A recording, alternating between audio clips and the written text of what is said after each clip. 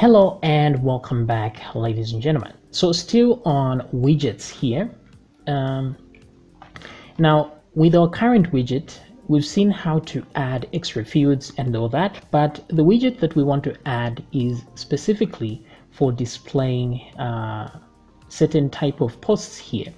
In particular, most popular posts, the ones that have most views. Now, in order for us to do that, we need to be able to know how many views each post has. So let me first explain how WordPress saves data for posts. So let's go to our PHP My Admin, and I'm going to go to our WordPress database here, and let's take a look what's going on under the hood. So we have this excuse me, WP posts, right? So that's where our posts reside. Now, one thing you must I hope I'm not coming down with a flu here. So one thing you must keep in mind is that everything in WordPress almost everything is a post. So whether it's a page, it's still a post as well. So for example, the sample page here, which you see here, and the only way it knows this is not a post but a page is because it has a post type right here. So there's post type, which is page. This is a post, that's a page. And so you can see the post types that are here. Attachments, images, I think. So you can create your own post types as well. Maybe we'll get to that in this series. But what I want to draw your attention to is this post meta data here. Now what happens is that there's a generic number of columns in this table. Now what happens if somebody wants to add views, for example? So here we don't have a views column. So what WordPress doesn't want is somebody adding extra columns here, which will just because WordPress is meant to be used by lay people that do not know how to do coding or even how to check databases like this. So WordPress should be able to add what are called, what do they call them? Custom fields, so to speak. So instead of adding them like this, instead it has this table, post meta. So let's click on it. So this one is what gives WordPress the ability to add extra columns. So what they did in here is that they just give an ID. For example, there's meta ID, there's a post ID, and then there's a meta key and meta value. So what's happening here is that the columns are inside rows like this. So let's say I want to add a view column to my posts. So what will happen, instead of adding a column here, which we need some programming knowledge, what WordPress would do is it's just going to write the post ID and then specify the column name, which is called meta key here, and then its value. So for example, let's say I have a post with an ID of 2, like this one. So it's going to save information as post ID 2, and then I want to have a column called views. So it's going to add a meta key as views, and then the value of those views may be 10 or 20, depending on what the view count is. And so when somebody visits another post, it's just going to add a post ID and give it a meta key, which is the column name, and then its value, and so on and so forth. So this is not a very convenient way of doing things, but at least it's flexible, because you can imagine if you've got 1,000 posts and each one has let's say one meta column. So we're going to have 1,000 rows in here, one for each column. Okay, now that's not bad, but imagine if you've got 5 custom fields for each post. So for each post, there's going to be 5 rows of data.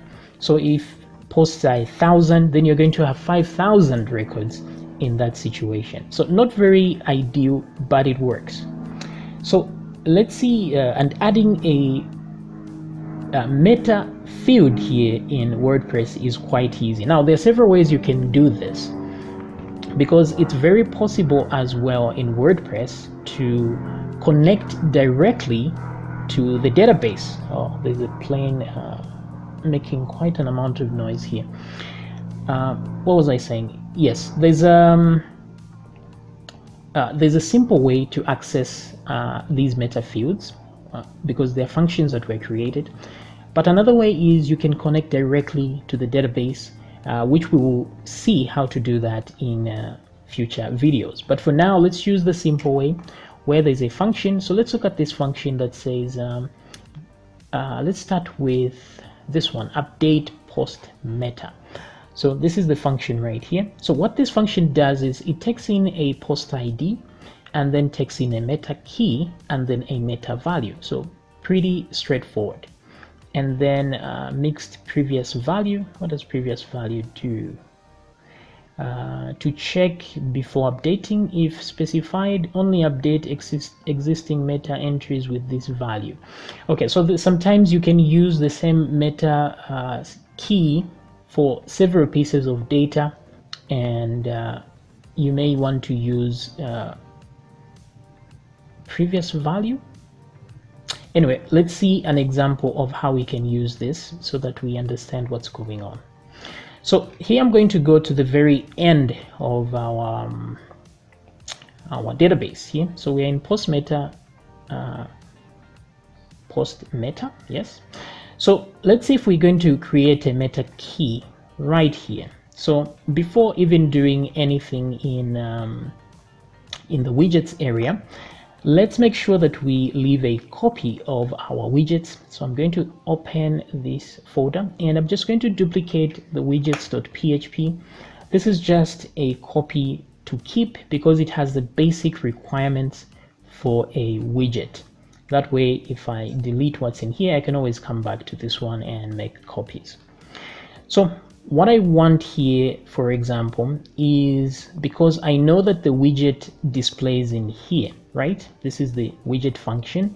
So I know that it's going to run whenever I run the home page, this code here will run. So what I want to do is remove all of this here because I won't be adding any inputs. I won't be expecting any user input. So all this is irrelevant for now. So what I want to do is just update. I'm just going to say update post meta like this. Okay. And then in here we want, we just want to add hard-coded information. So here I'm just going to create a post ID at random. I'm just going to say post ID number 20, 120 like this. So maybe that can be a number or some text, not really. So post ID we've given, that's just a random number. I just want to show you that it adds the record quite okay. And then there is a meta key, which is a string. So we want to use views here. We want to call it views.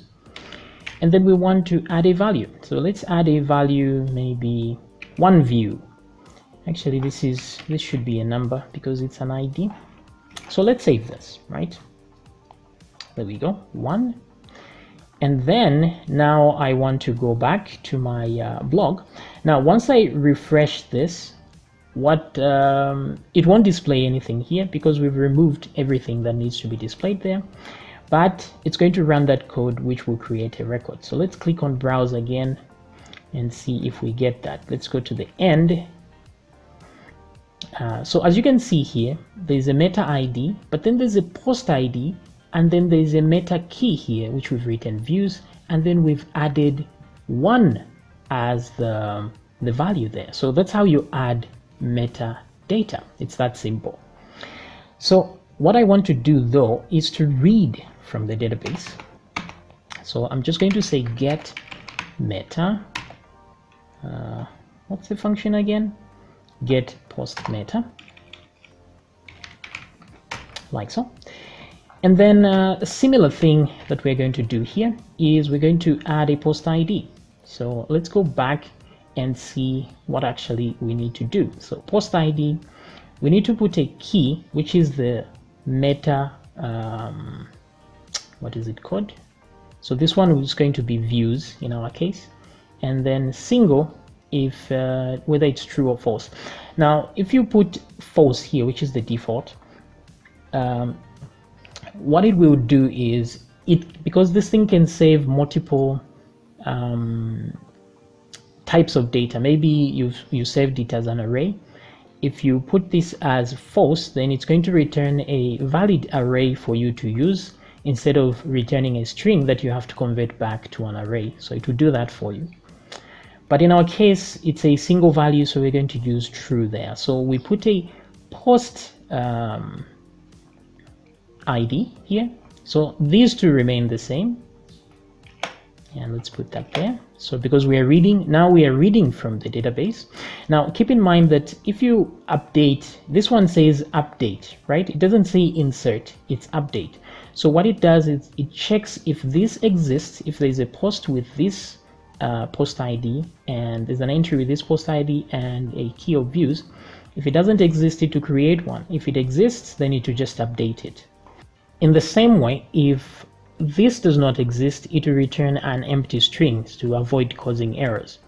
So here we're just going to put true because we know it's a single value. So here I'm just going to say views is equal to, like this, okay? So views is equal to meta, post meta, and then I'll get whatever the view is here and just add 1 to it and update. So views plus 1, like this. So this will effectively keep showing me the view count, and then here all I can do is echo the view count, and I'm just going to say views, and then I'll add views, like so.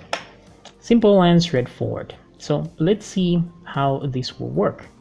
So let's come back here, and I'm going to refresh the page, and I see views is 1, right? That's okay. If I now refresh, I see 2, right? If I refresh again, I see 3. So you get the idea here. If I go to the database and try to refresh this page, let's go back to the end here, and you will see, there we go, we have 4. Even though it's showing 3 here, it's 4. And the reason is because we are actually updating before reading. So that's what we should have swapped these two like this.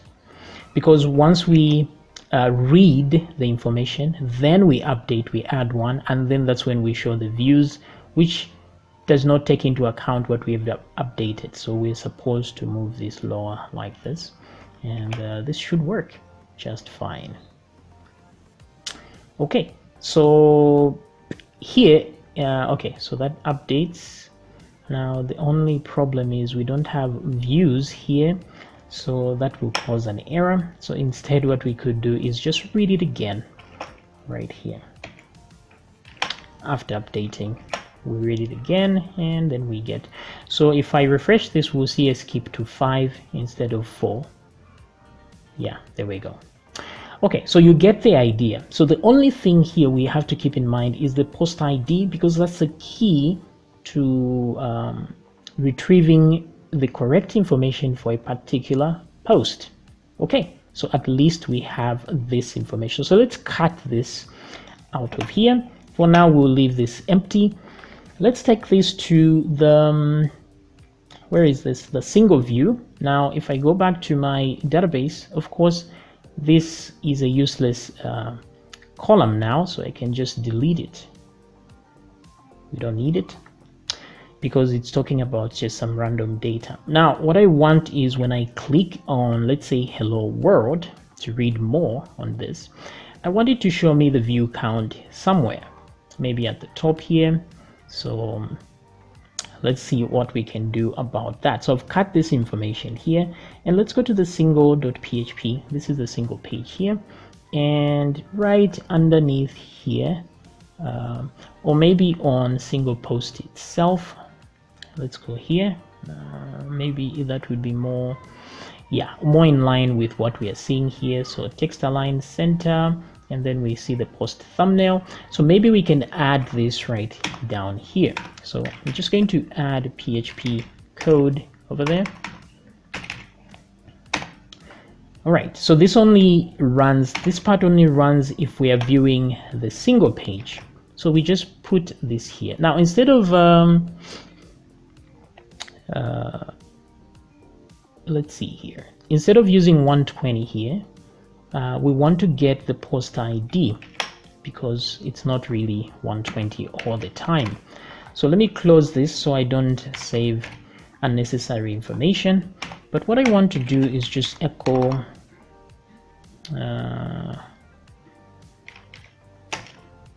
get the, wait a second, I've forgotten how to get the post ID. Can you believe that? So the goodness is I can just search here.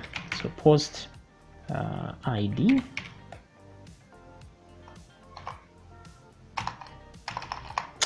Okay, let me go back to the reference here and go to theme development. I've forgotten how the post ID looks like, so I can always find this once I forget in the loop here in the theme handbook. So in case you forget something, this is invaluable information in the developer section. So you see there it is, the ID. So the underscore ID. So get the ID. So I was almost there. Okay, let's see if that will actually work. Refresh. Okay, so I see there's ID of 1 there. Now if you notice, what I did here is that there's the ID as the function, but here I've written get the ID. So usually what happens here is WordPress has the ID like this. So if I do this, it's going to echo the ID itself because the function has an echo function inside it. So you see, I still get that one, even though I haven't put the word echo. But there are times when I want to put this ID inside a variable. I don't want to echo it. So this is why I will do something like this. I'll use get the ID. So they made 2 functions for each, one that does an echo, one that just returns the value if you put get at the beginning. So I want this to be inside, I'll just say post underscore ID like this and say equal to. So then I get my post ID from there. And then now I can replace every instance of 120 with an actual post ID like this. So this means now I'm saving data for a very specific post here, and right here I can echo views just like this, and maybe I can add in a font awesome here as well. I'm not sure what the class name is, but let's try that. Let's just say class is equal to fa. Oh, sorry, here I should use single quotes since this is inside an echo. fa, I think it's I like this. So views, and then let's leave a space there as well. So let's see how that works out. Uh-oh, what have I done? This is on line 8 where there's a problem right here. Post ID. Okay, views +1. Oh, sorry about that. So what's happening here is I'm trying to add views, because if views does not exist yet, it brings an empty string, and that causes a problem. So you cannot add an empty string to one like this. So instead what we will do is put a question mark. So here what I'm going to say is views is equal to, or just put an if statement after this. I'm just going to say views is equal to, the question mark is going to be, if it's equal to an empty string like this, then set it to 0, otherwise set it to views itself.